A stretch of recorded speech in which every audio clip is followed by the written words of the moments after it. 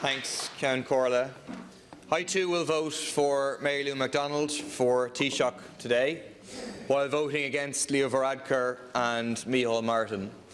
And in doing so, I am seeking to use my vote to give effect to the desire for radical change expressed at the election.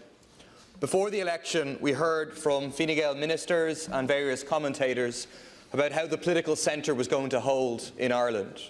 It didn't hold because the extreme neoliberal centre, represented by Fine Gael and Fianna Fáil, and the interests of big business, of landlords and developers who have benefited from the crises facing ordinary people, had delivered crises for them.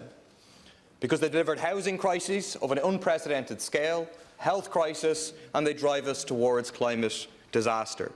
They've been rejected at the ballot box, and they should not try to hold on to power. I ask Fine Gael and Fianna Fáil, you have said that the left has won this election, you have said that the left should now implement its programme, then stand aside. You should abstain today and allow an alternative minority government to be formed.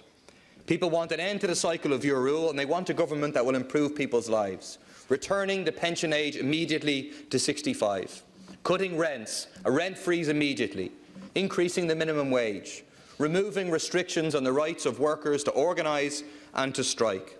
If there's a real prospect of a return of either or both of your parties, that will generate real anger, and that anger will mobilise on the streets in protest. I'd say to Sinn Féin that you should be under no misunderstanding about the nature of my vote.